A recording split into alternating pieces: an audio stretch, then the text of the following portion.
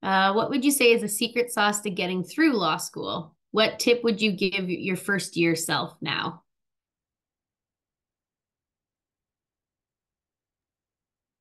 I would say don't take it so seriously. I think for the first year, I was like, oh my God, I really want to excel. I want to do all these things. And that's important for sure. You should definitely focus in. But I think the best part about law school is making the connections, right? Like making the connections with your friends and making connections with professors and just learning from them. Like a lot of the times I would like set up meetings with my professors and be like, I'm really interested in this case, or like a case that they even worked on, right? Or they've done a journal article for, whatever the case is. And they are a great resource for just getting information. So I think looking back, I definitely would just say it's okay to take a little bit of a backseat, which I did in my second year for sure. But well needed. It was in the Gold Coast, only at 8 months. So I had to make the most out of it, right? Also true. How about yourself, Daniel? Yeah, no, just playing off what Neil said, just give yourself credit where it's due. Don't take yourself too serious. Understand that it's law school as a whole is a challenge. Whether it's in Canada or Australia, the fact that you're on the other side of the world and you're doing it here where it's completely um, unknown, just enjoy it. And it's gonna sound like a broken record. I'm sure many people have heard it in undergrad or even post grad, but stay on top of things. Don't allow yourself to fall behind. And I know that one thing that I had an idea of going into law school, there was going to be a lot of reading, but Mm. man, there is a lot of reading. Yeah. So yeah, if you stay on top of your readings and just try to find that silver lining to enjoy it, yeah, you'll be okay.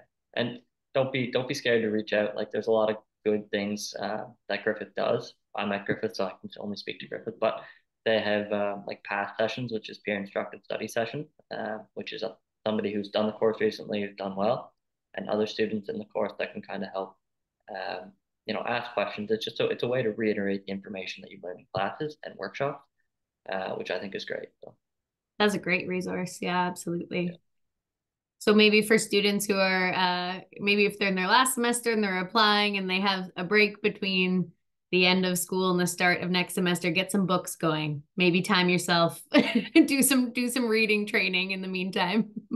honestly, and I think just especially with myself too, I noticed that my attention span was horrible, and I know that that's just something I'm trying to be mindful of, but the ability to kind of sit down and just focus, whether it be for 30 Mm. minutes straight, 10-minute break, things like that, just those study tips and tricks that you see all the time. Let's try and implement them because that for myself they've been a benefit. Amazing. I know we Um, have a couple minutes left here. Oh yeah, Neil, did I you? wanted to actually just give a study tip, which I think is very Yeah, good. yeah.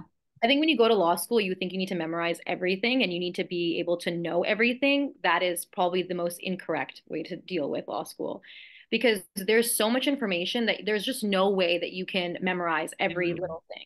And the most important thing, even when you do the NCAs or you do the bar exam, is you have all of your notes. You just have to figure out the best way to be able to know where everything is in your notes. So become more resourceful or more tactful with learning those things in law school. So not focusing on more so memorization, but more so for focusing on how do I make this the most efficient and easy way for me in a pressure cooker situation to be able to go back in my notes and know where everything is. So that way, when I do get a question or I need to do an essay or whatever, it doesn't take me a week to do it. I can do it efficiently within a short period of time because I know exactly where I need to look. That's really good advice. Yeah, if you memorized it, you would have all those filing tabs in your mind, which would be really hard to get through and access. And yeah, better have all of those. Do you have like sticky notes on all the textbooks and everything going on, different sections? I honestly don't think I ever had a physical textbook in Oh, all you of did my a lot of online. Yeah. yeah, all of my textbooks were online, so I had no sticky notes. So I got really good at being able to, I guess, skim things and know where to look exactly. Did I You'll just get better at I it. just dated myself there, right? Because I'm like, oh yeah, all your handwritten notes in your undergrad, right? Yeah, nope. Well, for the NCAs, you have to print everything Okay. out.